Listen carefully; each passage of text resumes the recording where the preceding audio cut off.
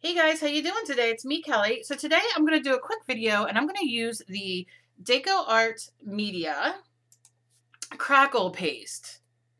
Now, I've not used a Crackle paste before. I use texture paste, I've used molding paste, modeling paste, what have you. I've made my own as well. I've given you guys the recipes. It's on my website. But this is Crackle paste and I'm very excited because I did this before a few minutes ago so it could have time to dry. And I want you to really look. It looks like it's kind of like textured and smeared, but that is Crackle, people. Delicious Crackle. And what I did was I used my stencil over here and just put it on with a little plastic art knife. And what I did was then turn my stencil over on this side to get off the rest of that product. So I'm curious to see if it has crackles over here because I really can't see because it's obviously the same color as the paper. Okay, so let's see what we're going to do on here. The crackles are delicious. I thought I would try the Deco-Art Media Shimmer Mister in yellow. I thought with the black it would look cool. And I want to see how well these sprays, which are permanent by the way, which I'm in love with, cover with the black and react. Now you can see that's all shimmer under there, so you really want to shake it well. And I like to go like this. I don't know if it does anything, but it makes me feel fancy when I do it. And give it the shakes. Okay. And take my lid off. I've not sprayed this yet, so let's do over here first. And look at that bright yellow.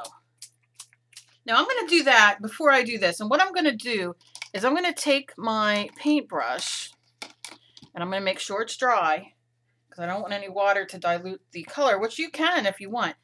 But I'm just going to kind of spread it. And you can see this dries very fast. This is not a spray that stays wet long. Now I can't see any of the crackle underneath that one. But I didn't expect a lot of crackle because it was just the, wipe off. This is where we're really going to see. And this is also shimmer, so I'm going to have to hold it up. I can see the shimmer.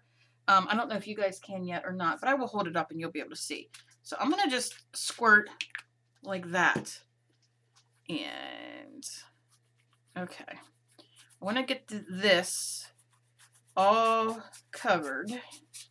Now, with this texture paste, you can mix it with your Deco-Art Fluid Acrylics, which I'm sure you could probably, I don't think there's a recipe, so I don't think you really have to worry about how much you put in, just so you have the color, so you can make that any color you want it to be, which is great.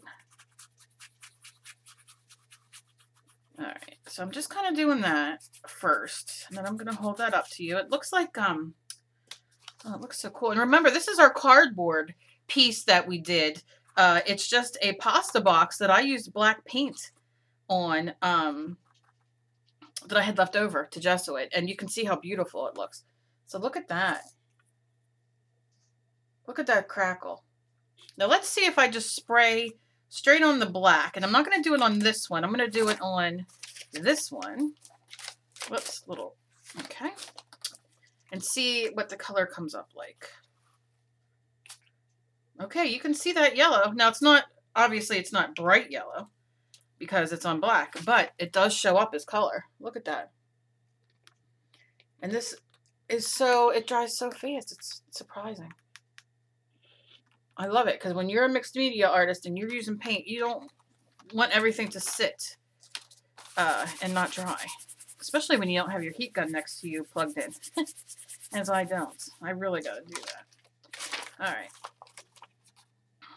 Okay, so here we are with these. Now let me see if I can show you how shiny. Can you see that shine? Look, let's see if I can really get, there you go.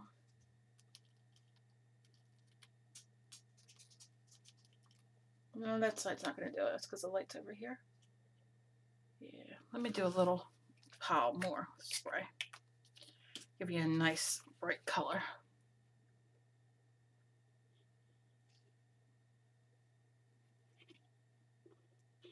Really hard to show on camera. But it is gorgeous. Gorgeous, gorgeous. You just get this nice shimmer, this nice little shine. All right.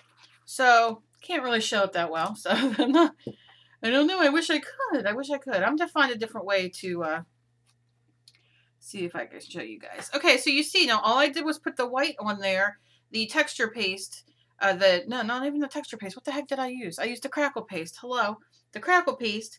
And I still have this great texture that's shining out, and it's really not affecting the background much, which is great. Now something I would do next is I would take probably white tissue paper, or I don't think of it. Let me see if I have any around, because I'd like to show you. White tissue paper, Cal, where would you be? I don't see any. I know I have some. I have some purple here. Let's use purple. Here's my watercolors, by the way, that I've been looking for 6 weeks. Okay. I wanted to use white because you could really see this, but let's use purple. No, I'm not going to use glue, but definitely that's what the goal is. But I'm not. I just want to show you how this. Look at this. So imagine any color that you would put down, and look at that coming through, how pretty it dulls it down. If you use white, it would be a little bit more translucent. Now you can use your white school glue mix it with water. Maybe I'll do that now just to show you guys.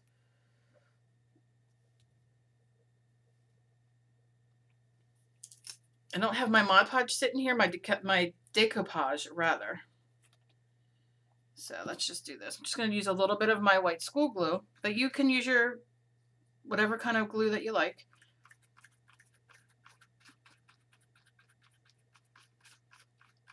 And just, you want it watered down. You don't want it too thick.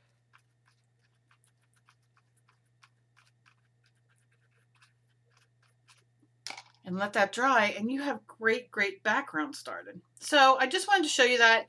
The Crackle paste, how wonderful it is. Like I said, it really came out gorgeous. Imagine the stuff that you could do with this. And it looks like it's still wet, but it's not. It's all those delicious crackles.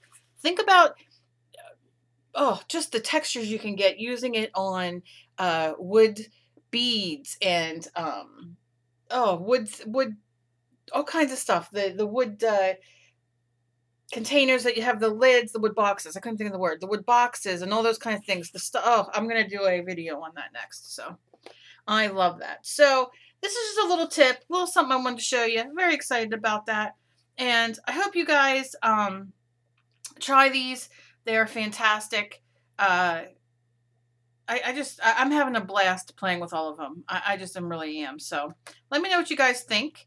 And let me know with your experience with this texture paste and the Crackle paste and the gesso from this, and as well as the dimensional effects. If you've used any, let me know some of the projects that you guys have done. So as always, be kind to each other. You never know what battle somebody else is fighting, and I will talk to you guys soon. Bye, guys.